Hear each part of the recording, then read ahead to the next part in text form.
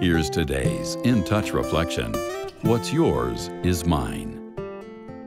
Today's reflection is based on verses 8 through 11 of 1 Peter chapter 4.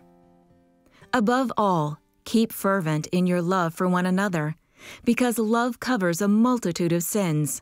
Be hospitable to one another without complaint. As each one has received a special gift, employ it in serving one another as good stewards of the multifaceted grace of God.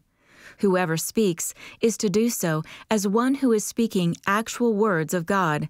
Whoever serves is to do so as one who is serving by the strength which God supplies, so that in all things God may be glorified through Jesus Christ, to whom belongs the glory and dominion forever and ever. Amen. Imagine water flowing down a rock to a stream, then a river, and ultimately flowing out into the ocean. In a similar way, everything flows out of God's provision for those of us who are believers.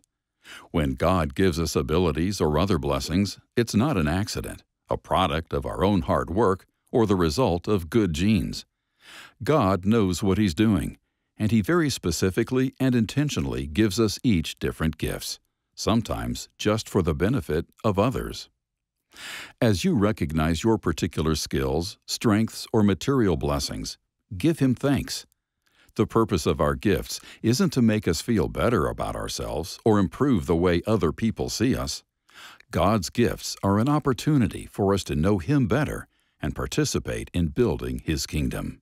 Through them, and in obedience to Him, we fulfill His mission. Think about it.